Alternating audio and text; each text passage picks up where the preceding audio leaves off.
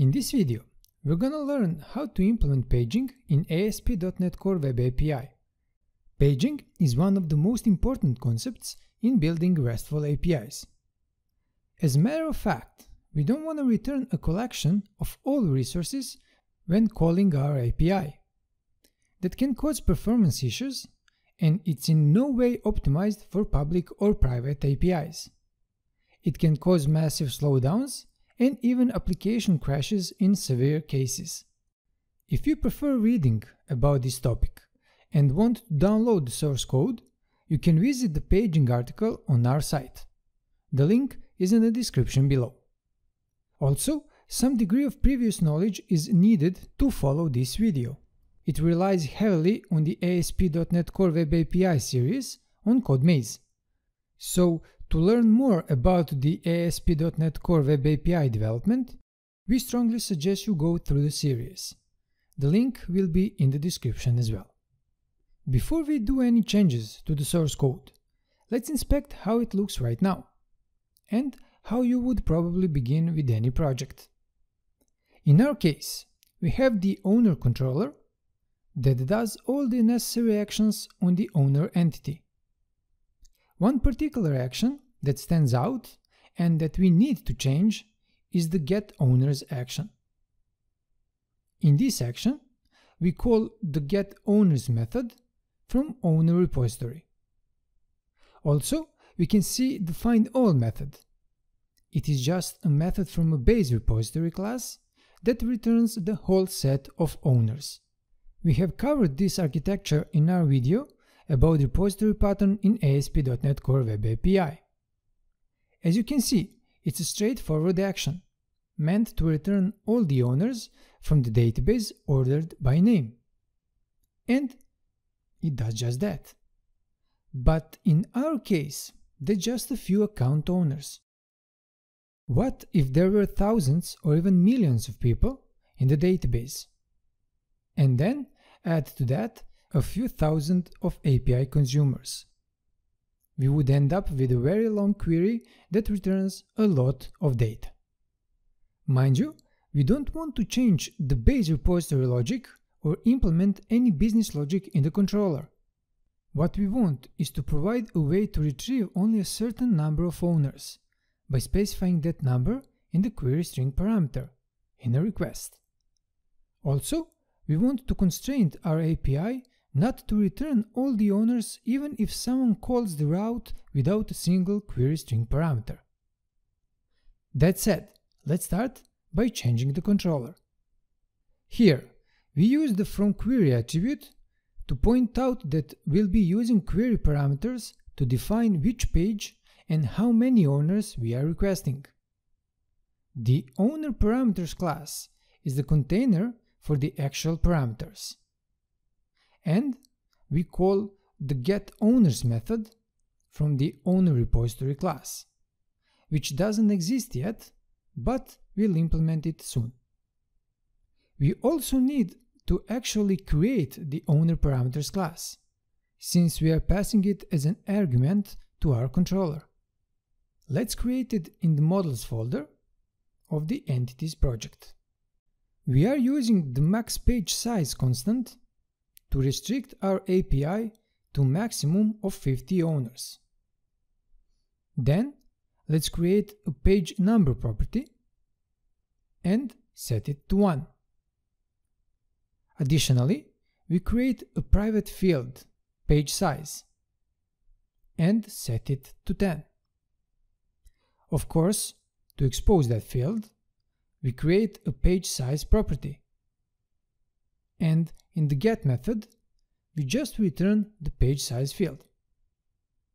And in the set method, we set the value of the page size with some basic condition, limiting the highest value to the max page size value. Now, let's implement the most important part, the repository logic. In the iOwnerRepository interface, we need to extend the getOwners method by adding the owner parameters parameter. Also, let's modify the getOwner method in the owner repository class. Here, we extend the method with an additional parameter and attach the skip extension method to state what we want to skip. Then call the take method with the page size as a parameter. And finally, convert this result to list. Okay, the easiest way to explain this is by example. Say we need to get the results for the third page of our website, counting 20 as the number of results we want. That would mean we want to skip the first 3 minus 1 times 20, which is 40 results, and then take the next 20 and return them to the caller. Now, let's start our application, open Postman, and send the request where we ask for the second page with the 2 owners per page. And we can see we have the required result. Now, what can we do to improve this solution? Since we're returning just a subset of results to the caller, we might as well have a page list instead of list. Page list will inherit from the list class and will add some more to it. We can also move the skip take logic to the page list since it makes more sense. Let's implement it. First, let's create a helpers folder and a page list class inside.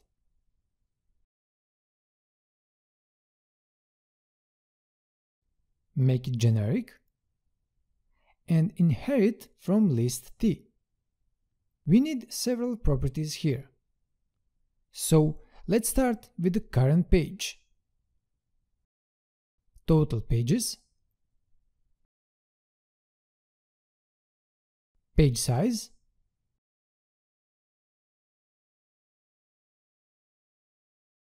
and the total count. We can see all of them have a private setter.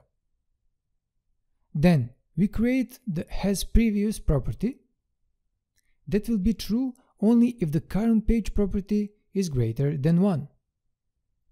Also, we need the hasNext property that will be true only if the value of the current page is less than the number of total pages. In the constructor, we provide the items, the count, the page number, and the page size parameters, and set the total count property, the page size, the current page, and the total pages property.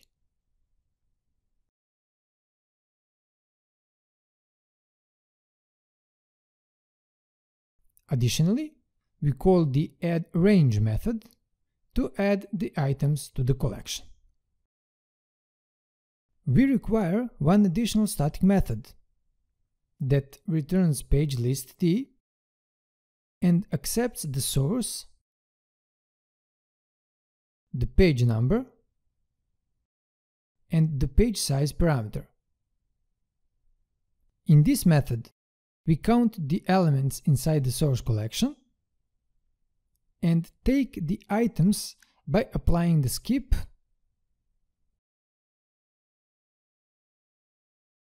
and the take methods to our source. Finally, we return a result with all the required parameters. Now that we cleared that out, let's change our owner repository and owner controller accordingly. First, we need to change the interface by modifying the return type. Then, our repository class, where we modify the return type and return the page list owner with the attached to page list method, where we pass the findAll method execution with the page number and the page size parameters. In our controller, we create a metadata object and specify all the required properties for the pagination. After that, we use the response headers.add method to specify the header name and the data for that header. Lastly, we just modify the log message to specify the total number of owners we return. Now we can start our application again and send the same request as we did earlier. And there we go. We get the same exact result. But now we have some additional useful information in the pagination response header. As you can see, all of our metadata is here. We can use this information when building any kind of front-end pagination functionality. You can play around with different requests to see how it works in other scenarios. There is one more thing we can do to make our solution even more generic. We have the owner parameters class. But what if we want to use it in our account controller? Parameters that we send to the account controller might be different. Maybe not for paging, but we can send a bunch of different parameters later on, and we need to separate the parameters classes. Let's see how to improve it. What we want to do is create an abstract query string parameters class. We'll use this class to implement mutually used functionalities for every parameter class we will implement. And since we have owner controller and account controller, that means we need to create owner parameters and account parameters classes. Let's start by defining a query string parameters class inside the models folder of the entities project, and move our paging logic inside the class, since it will be valid for any entity we might want to return through the repository. Now, we need to create account parameters class inside the models folder,